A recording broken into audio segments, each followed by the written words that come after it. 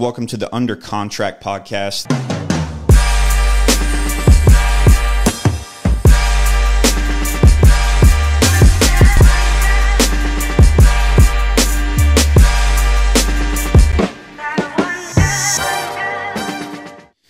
Ladies and gentlemen, thanks for watching the YouTube channel again.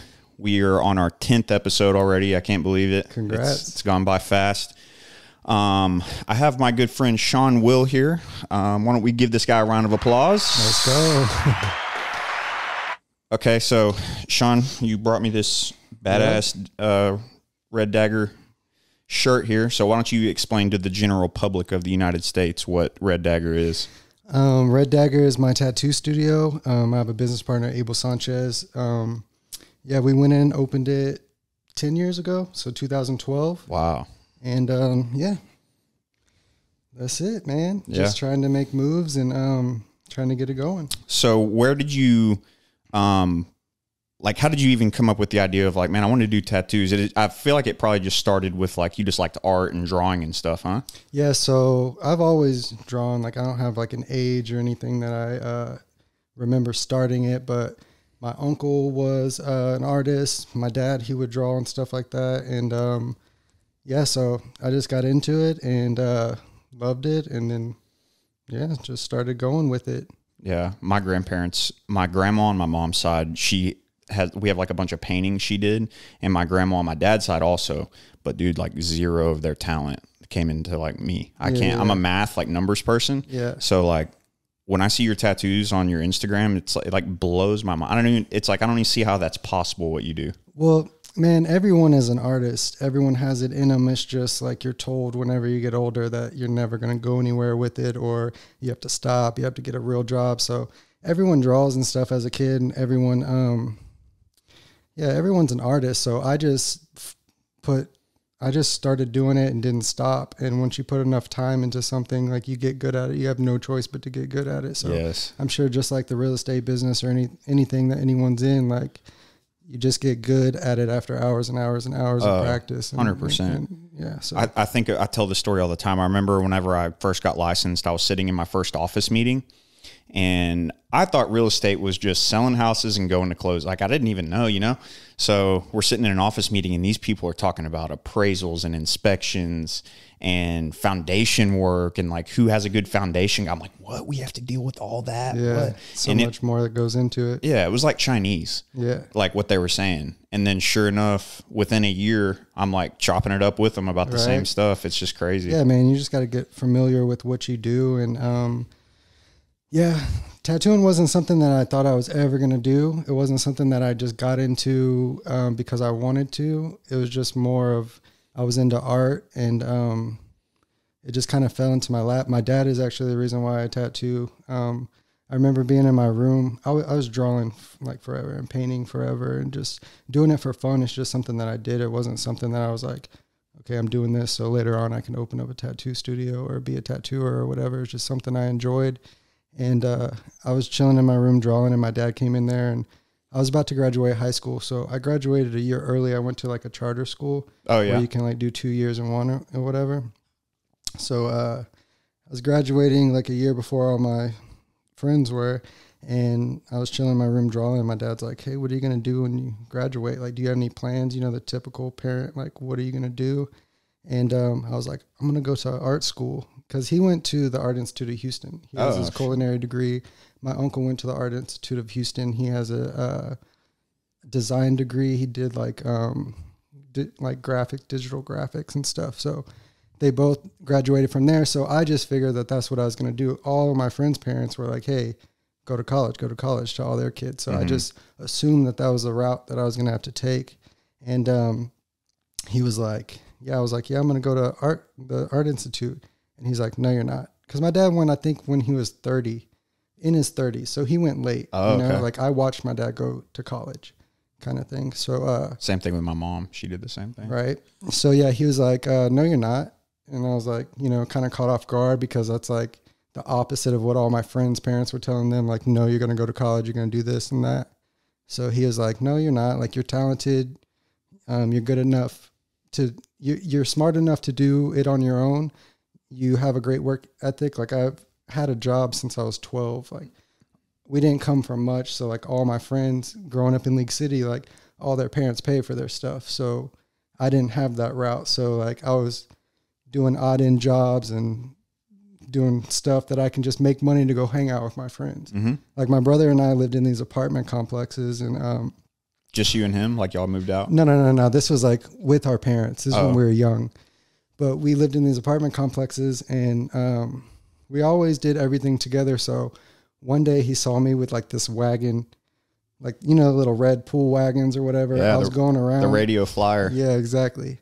I was going around and getting these little rocks. There was like rocks from this really nice house from down the road, and they're like crystallized or whatever. So I would clean them off real good and then fill the wagon up with water. And when you put them in there, they like shined and just looked cool or whatever. So I would go around and sell them for $1 around the apartment complex to just like kids and stuff like that.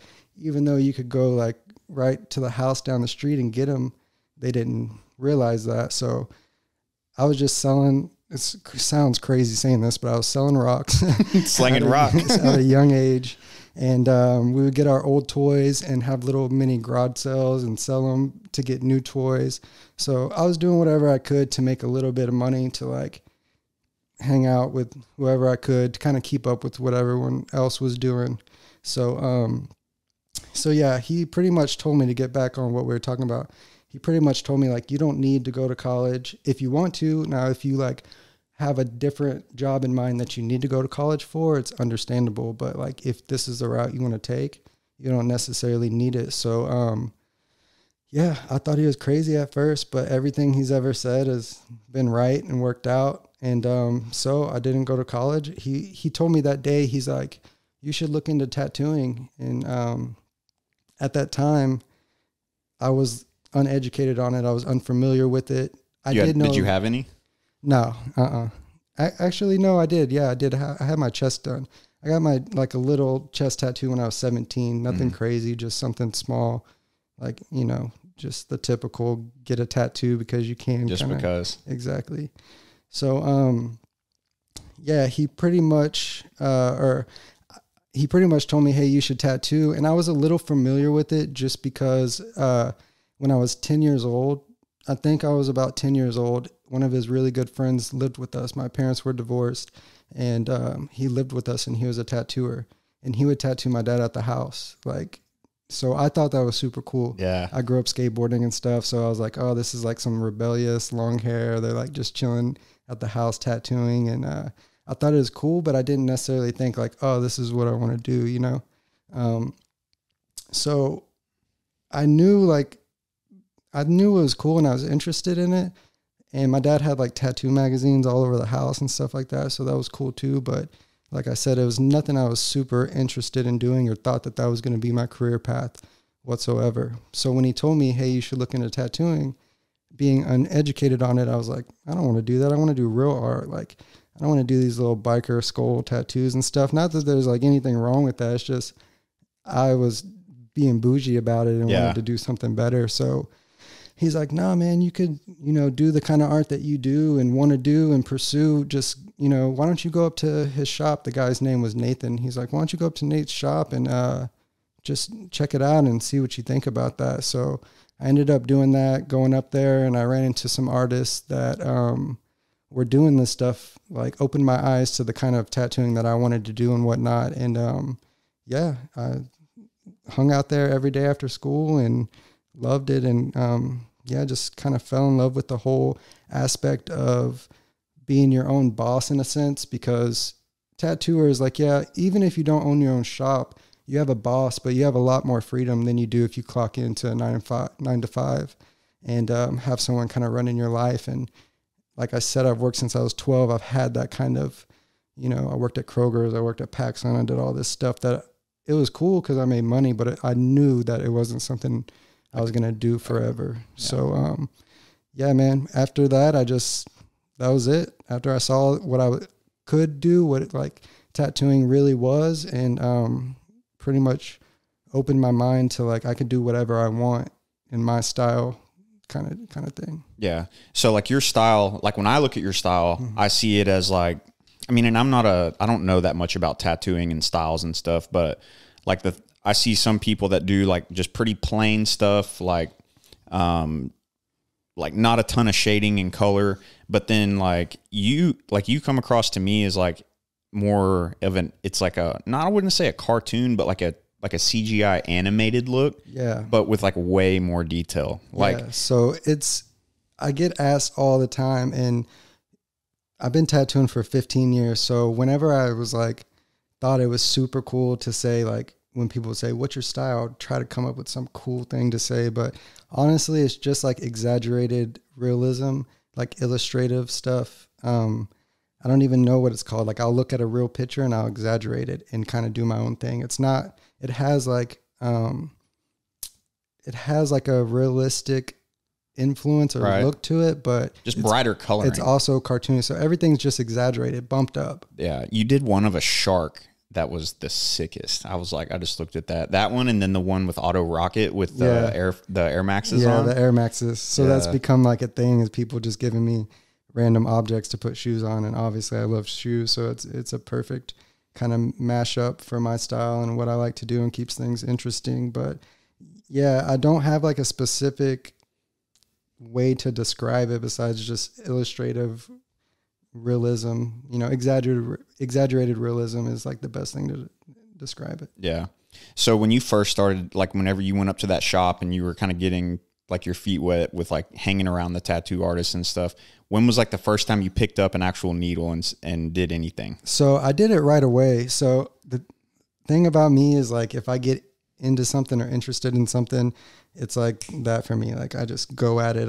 There is no chill for me. So I think maybe it wouldn't be more than a week into going up there, I knew another guy there, which I won't say his name. He's awesome. I love him, but I don't know if he wants me to say this, but he gave me some needles, and my buddy and I made like a homemade machine with like a spoon and a bunch of wild stuff. It was ridiculous. Prison style. Pretty much, yeah. So yeah, we made that, and I started tattooing my buddy that helped me make the machine.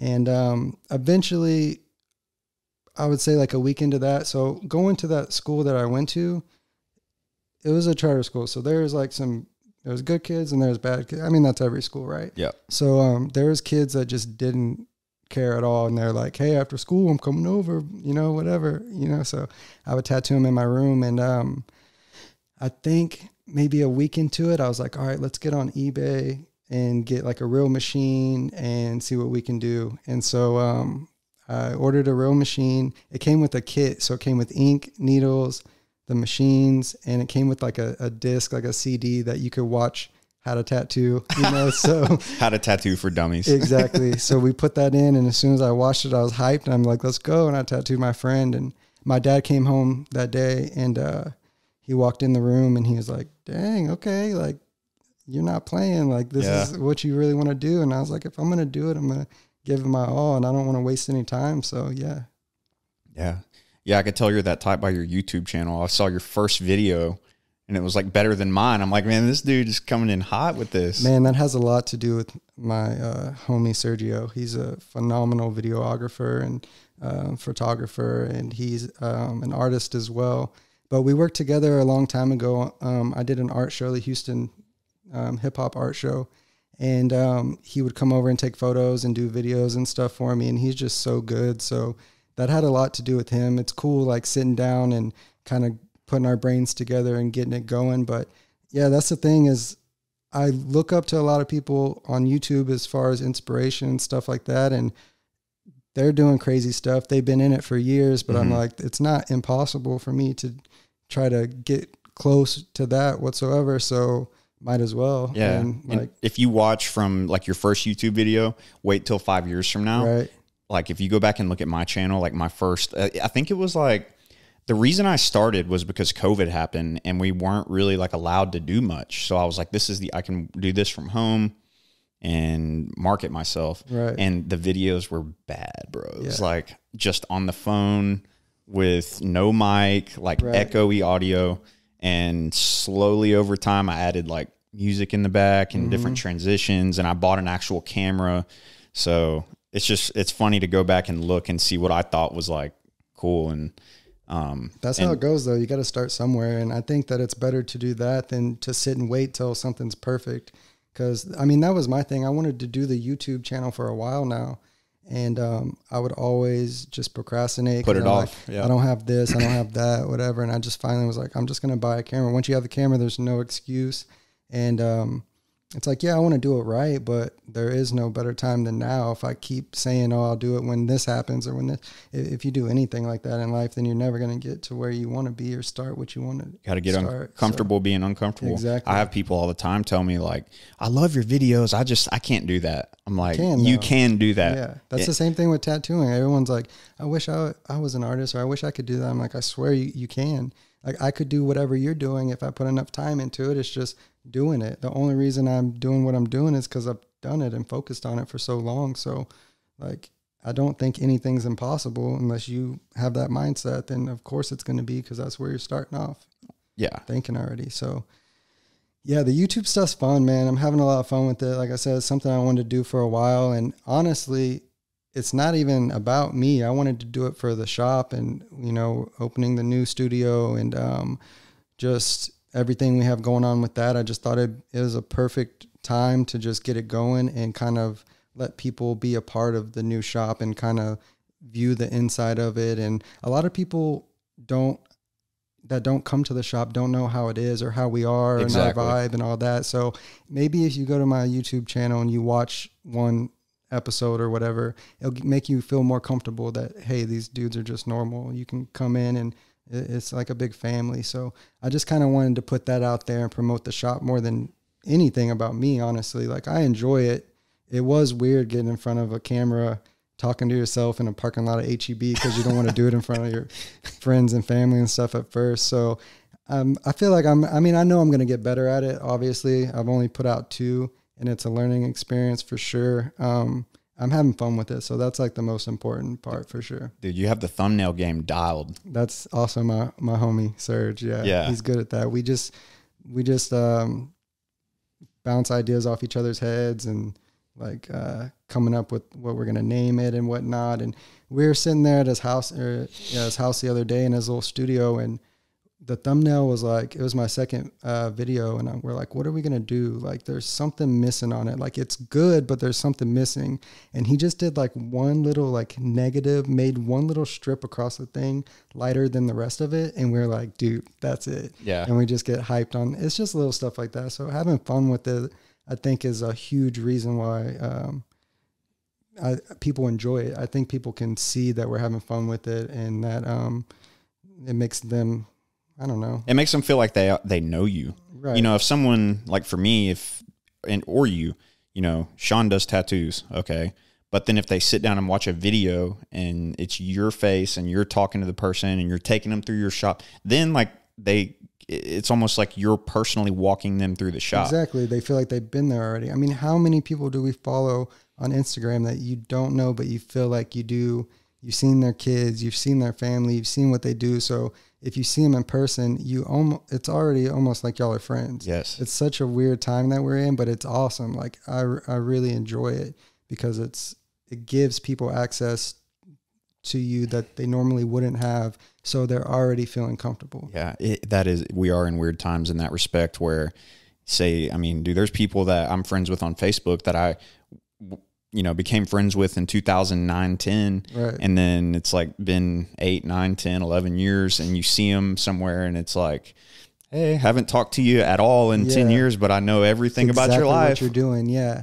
Yeah. That's a cool thing too. There's people that I'm like, I can already tell, like, oh, we would get along. Just like you and Grayson said on your last podcast, it's all glorified. Like, no one really puts the bad. You know, some people do, which I respect. They put their whole life on there, but everything's like glorified. But you can tell if you'll get along with someone or not, or if y'all would mesh or vibe together just off of their stories. So It's crazy. Yeah, there's people on Instagram that I'm like, I would like to meet you just because I know that we think a lot alike. Like, we just have a good time together. Yeah. Yeah, that's the real estate world on Instagram is like half pretty good like content, and like if I'm following I don't really follow too many like other realtors, but like any real estate page, I don't want to see like I feel like people get on like a social media kick and they're like, okay, I'm going to post 3 times a day, no matter what. For me, it's like, I've tried that and I'm like, what do I post? I'm not going to post another picture of like interest rates. Like no one, like, yeah, people care whenever they go to buy a house, but they're not going to sit there and read stuff like that. And like catching people's attention spans is getting harder and harder, as you know. Right. So it is. I think social media is a perspective. It's how you view it. It's a tool. So in that regard, like I love it, obviously. And I'm sure same for you. Like your business can do nothing but grow if you do it right. And I think that if posting 3 times a day isn't like your thing, then don't do it. Like if it's becoming more or less organic than it should, then don't do it. But I think that putting effort into it is important too. So yeah, like with TikTok, like I don't want to post 4 TikToks a day, but if it's going to help my business, then I'll try to. Yeah. And also it gets me out of my comfort zone and gets my creativity flowing and whatnot. Now I don't post 4 times a day. I don't post 4 times a week right now. I need to, I definitely need to, but yeah, if you use it as a tool and have that perspective on it, it's a beautiful thing. And there's other cool stuff about it. It's also toxic in some ways, but it's just all how you view it. I mean, everything has the good and bad. So it's definitely just perspective. Yeah, it's a great tool. It's free. I owe a lot of how my business has grown to it. But on the flip side of that coin is like, go to your Instagram Explore page and just start swiping.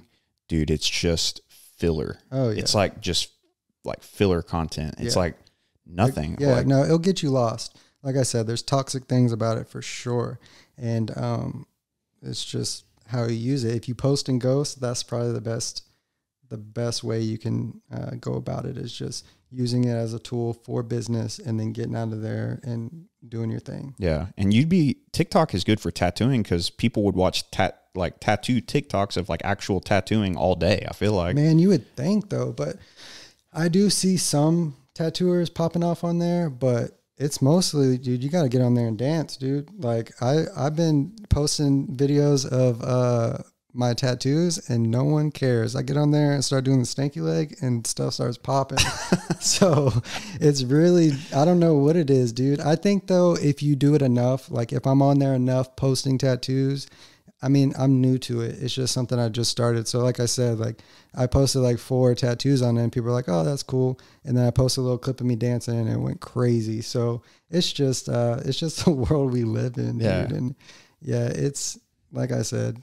And I think people love seeing your actual personality. Exactly. That's a huge thing because I love seeing other people's personalities. Like tattoos are cool. I've seen a million of them though. I want to see who's doing that tattoo and what you're like. And in any regard, like real estate, whatever, it's just, you want to see the person behind whatever they do. So I definitely think that showing my personality more, I used to use my Instagram as just a portfolio. Like you just saw. I remember that. Like when I first ever followed you, it was only tattoos. Yeah, you never saw my face. It was nothing.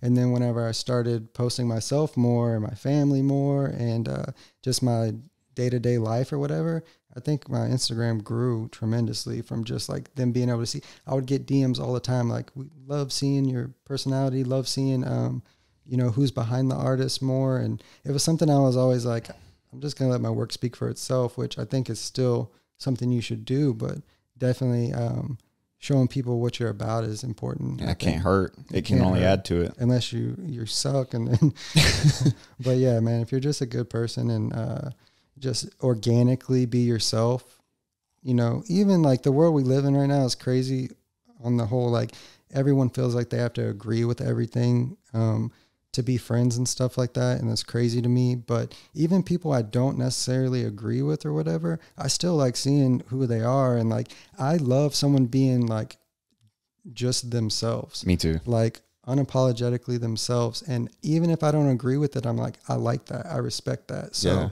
I think that's important these days because people will put up a cover real quick just to appease someone or. Yeah. Yes. And speaking of your family, I just want to clear the air about something. So Taylor was pissed that she wasn't pissed. She's just petty, bro. So for those of you that didn't catch the last podcast, I said, Grayson did y'all's backyard. Yeah. And I said, yeah, just like you, when you did Shawn's backyard, I was talking about how I loved what he did with the concrete and stuff. So let me correct myself. Shawn and Taylor's backyard. Taylor, yeah. I'm sorry. I was downstairs watching that, and I just heard her upstairs. She was with Tatum, and she was like, just your backyard, huh? She's totally playing. She's just messing with y'all. That's her personality. She loves giving people a hard time, but yeah, that's her backyard too, just in case y'all are wondering. Yeah. It's definitely her backyard. Yeah, man. It's already been like a little over 2 years since y'all moved in, huh? The house. Yeah, it's crazy, man. Time goes by quick. Yeah. So where can everybody find you on social media?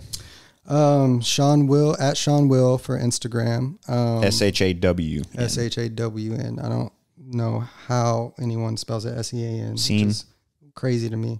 Our whole life I was told to sound stuff out, and then people threw scene in there. So SHAWN Will, WILL.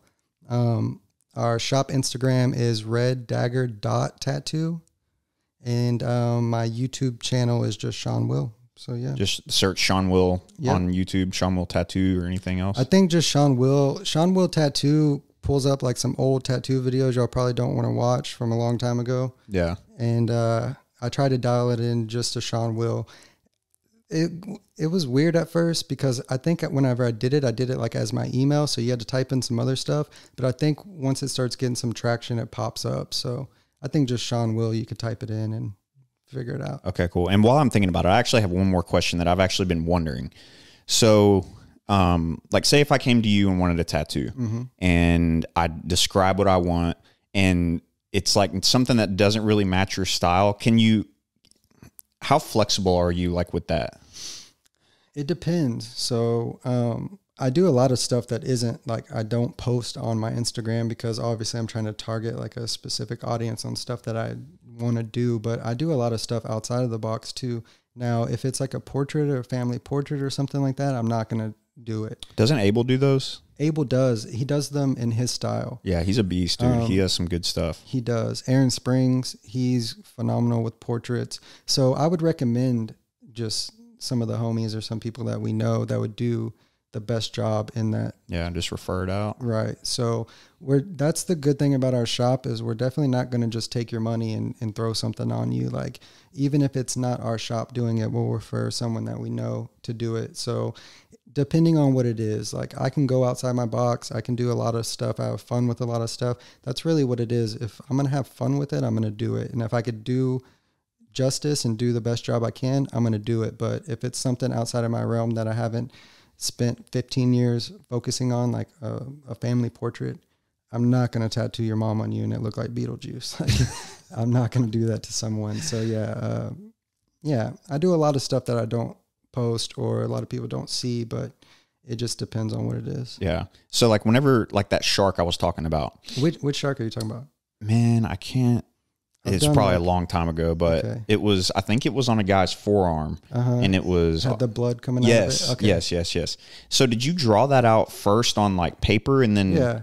Well, I drew it on an iPad. So now everyone pretty much draws on the iPads, iPad Pros. Yeah. So typically what I do is I have them send pictures of the body part that they're getting tattooed or want tattooed and reference images or whatever. And so that one was on his forearm, and you just put the forearm into Procreate, the app on your iPad, and then you draw the shark to fit that forearm perfectly. So when he comes in, it's just copy and paste kind of deal. So you already pretty much have it done. Like there's not a lot of, it's not like you're sitting there freestyling a tattoo. No, not at all. So I even like to get my color theory down, not so much anymore because I have a better idea of exactly what I'm going to do. But if I do have time to sit there and color out the tattoo on the iPad before the tattoo, I will. That way it's just one less factor in the equation. I can just go through the tattoo and do a good job on the tattoo and not have to sit there and waste any energy on what color am I using or whatever. Unless they come in, they have a specific color theory that they were thinking, or their favorite color is purple, so they want to put it in there. But I can figure it out from there pretty much. So how many tattoos do you do a week? I do one a day. So every day? Work every day. Well, I work Monday through Friday. I have weekends off, which is something new. I think I've only been doing that for like 6 months. You put your time in though, bro, 15 years. Well, I never thought that I would do that, but Abel, my business partner, he stressed to me how good he felt taking weekends off and really giving that time to his family and himself. And so I just did it, especially once I had my daughter. I was like, okay, I'm going to take weekends off so I could be here for her. And if I do a thing where if they do want a Saturday or something, I just charge them more. And it's just kind of like, if you're going to take my time away from my family, it comes at a price. Mm-hmm. So I'm doing that, hoping that they don't do it. But some people are like, yeah, I want to get in, So Monday through Friday, I do 1 tattoo a day, just because I did the whole multiple tattoos a day before, and something in my life was like lacking. You put 6 hours in a tattoo, and then you have to go home and draw 6 hours for your next tattoo. And then now I have to be a husband and a father, and I had to take time out for myself. So something in there is lacking if you don't manage your time. So time management is like something I've really focused on lately, and getting in there, doing 4 hours a day, going home, tattooing for 4 hours, spending time with my daughter, Taylor, my time, mm-hmm. which is in the morning. I have to get up while everyone's sleeping and do me. Dude wakes up at 1 a.m. No, not anymore. I used to wake up at 4:30, but with the new shop, it's just not happening right now. Yeah. I remember I would text you at like 7:30, 8 o'clock at night. You're like, hey, I'm about to lay down and go to bed. Yeah. I'm like, what? Everyone thought that was crazy. I go to bed at 7:30. Well, I lay down at 7:30 and try to fall asleep by 8.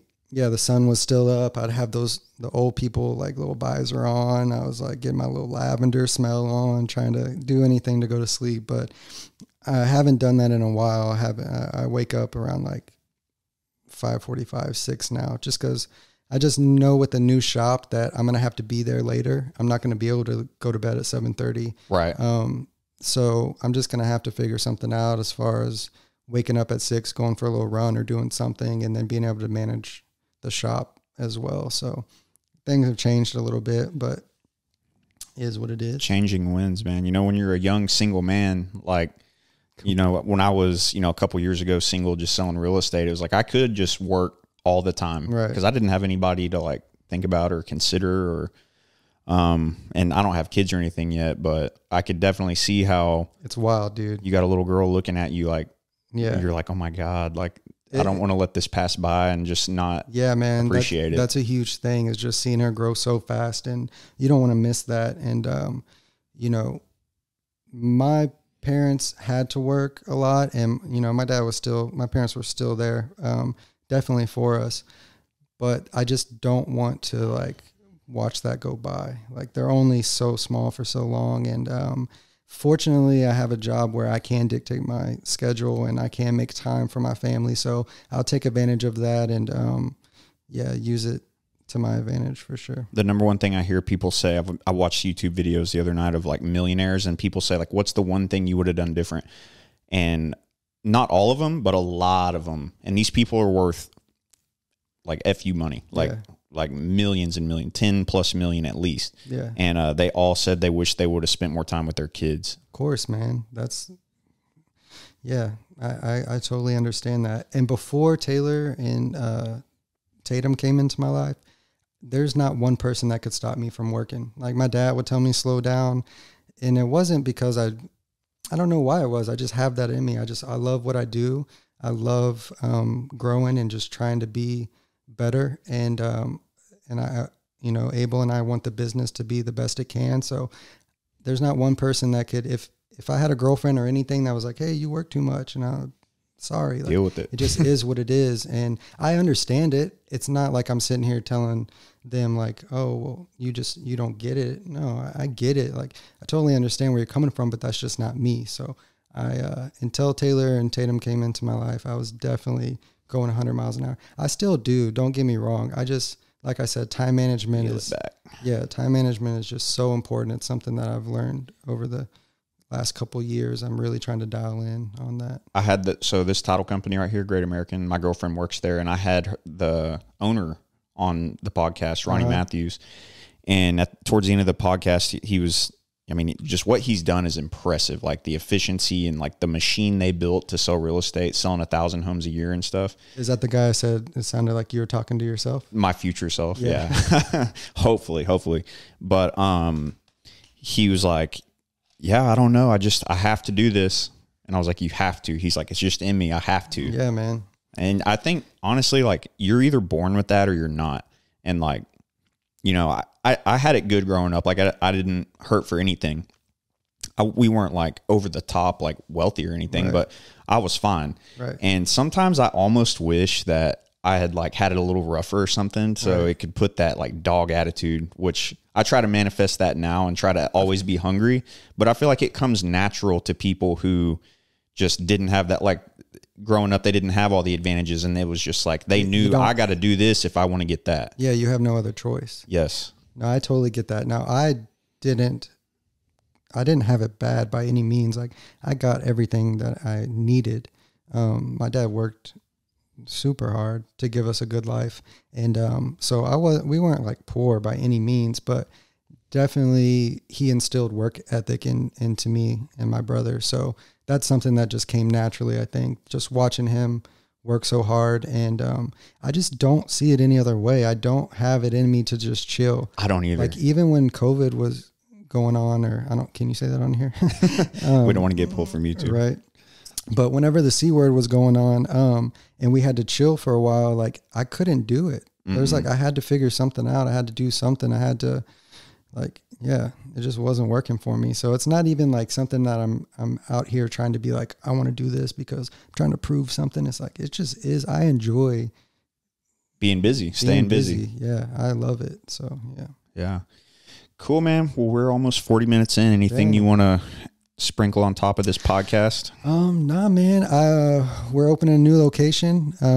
Red Dagger Tattoo is opening a walk-in shop off Fairmont and Beltway 8. So for 10 years, we've been like a private studio. Appointment only. And I guess like our biggest complaint, which wasn't really a complaint, but was just our schedules, like, you know, everyone being booked up. You're booked out pretty far. Exactly. So what we're doing now is we're going to have a few walk-in artists to kind of accommodate that situation.